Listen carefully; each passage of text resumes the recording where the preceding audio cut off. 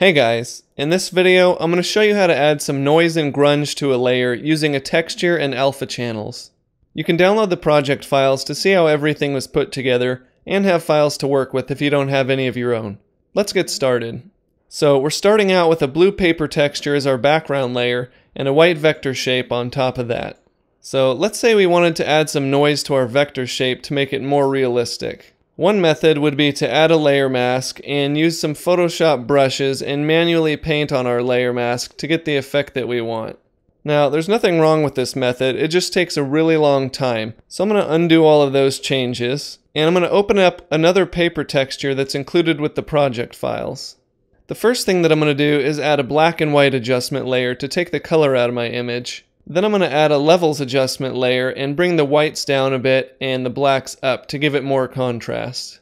Then I'll press Ctrl A to select my entire image and Ctrl Shift C to copy all of my layers in this document as a single file.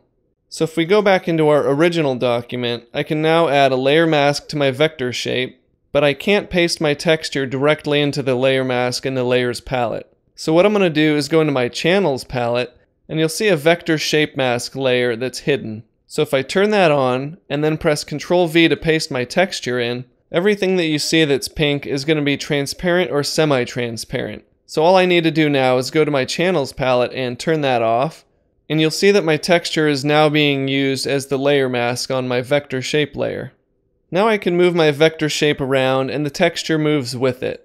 I can also come over to my layers palette and click this link icon to unlink the vector shape and the texture.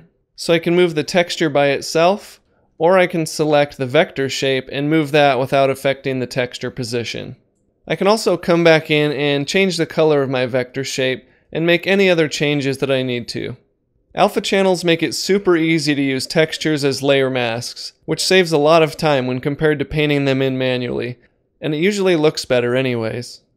I'm John Shaver for Design Panoply. Thanks for watching. I'll see you next time.